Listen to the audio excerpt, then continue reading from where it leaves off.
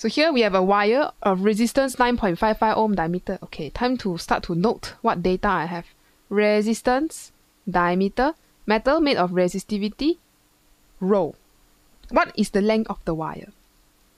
This looks very familiar. What equation has R, rho, and L?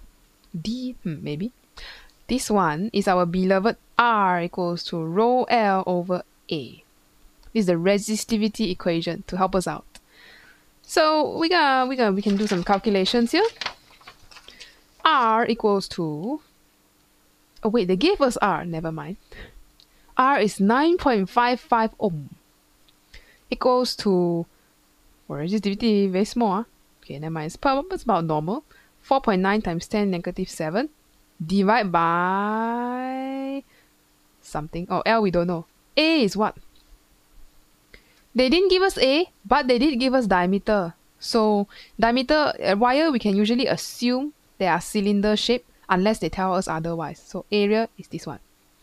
So you think of diameter, area is, you can think of pi r square, or if they give diameter, pi d square over 4. I kind of like the pi d square, so I'm going to stick with that. Pi d square. Yo, millimeter ah. Walao. Okay, 10 to the negative 3 square. Pi d square over 4. Over 4 means I put the 4 up here.